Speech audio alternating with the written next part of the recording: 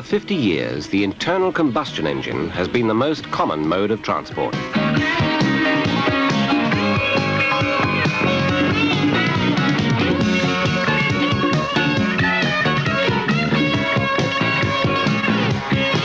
It's been a mad fling. We're burning up the fossil fuels at a suicidal rate and polluting the atmosphere. This week, we look at innovations designed to improve our use of limited energy resources. William Towns is a designer of expensive, fuel-greedy cars. But his latest design is a tiny town car aimed solely at saving energy, a nippy electric car with a difference. Most electric vehicles, like milk floats, carry many heavy batteries which need regular recharging and still offer only a limited range.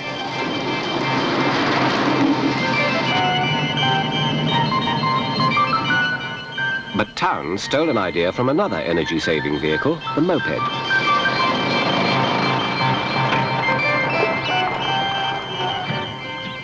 His is not a normal electric car. His car carries a tiny petrol engine, the engine that drives mopeds.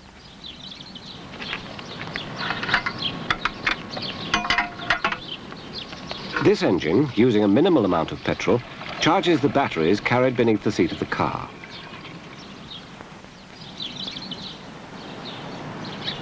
His car has an unlimited range. Using the engine intermittently, he can charge his batteries whilst on the move. As with all electric cars, driving is automatic. Foot down, it goes. Foot off, it stops.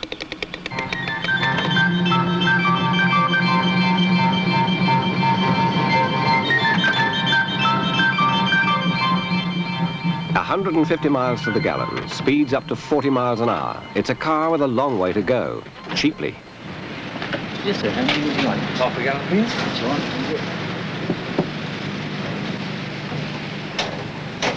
The fuel requirements, just to recharge those batteries intermittently, are meagre, almost laughable. And being essentially an electric car, Microdot, as it's called, is quiet. It pollutes neither the atmosphere nor our ears. It's a town car, and really at home there. Bigger, heavier, more spacious cars create both parking and loading problems.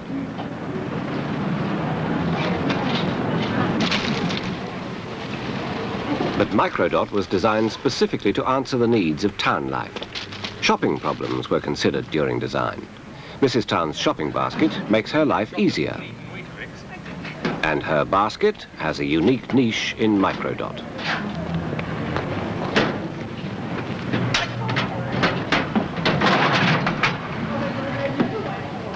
Spacious enough to carry 3 people abreast, this prototype hybrid car saves money, reduces pollution, and conserves our finite energy resources.